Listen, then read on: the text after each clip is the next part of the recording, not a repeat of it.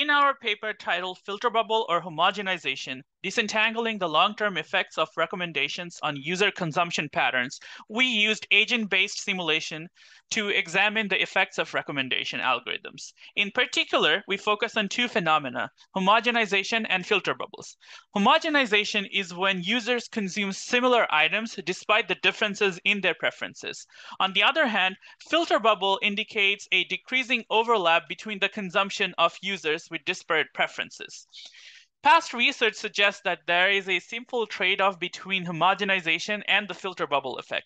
So in this paper, we ask, can we explain the dynamics between these two phenomena beyond just a simple trade-off? Our contribution in this paper is several-fold. Firstly, we introduce the concepts of inter-user diversity and intra-user diversity. Inter-user diversity measures how mean individual consumption varies across different users. On the other hand, intra-user diversity measures how diverse the consumption of a single individual user is in expectation.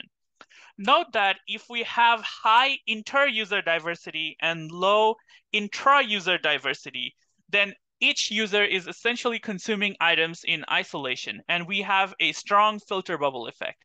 On the other hand, if we have low inter-user diversity and low intra-user diversity, then everyone is essentially consuming the same mainstream items, and we have strong homogenization.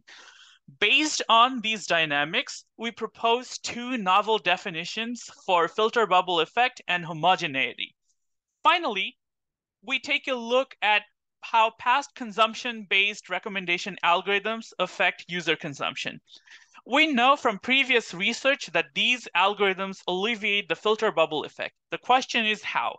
Turns out that they primarily affect inter-user diversity and do not have a significant impact on intra-user diversity. Given this, we ask ourselves, is it possible to design recommendation algorithms that will affect both types of diversity simultaneously? We propose two such recommendation algorithms. The first one, binned consumption-based recommendation, drives users towards items that are popular within their own genre. The second one, skewed topic-based recommendation, drives users towards niche items universally. As shown in this figure here, both of these recommendations affect inter-user diversity and intra-user diversity at the same time. We hope that our results will pave the path towards better recommendation design in the future. Thank you.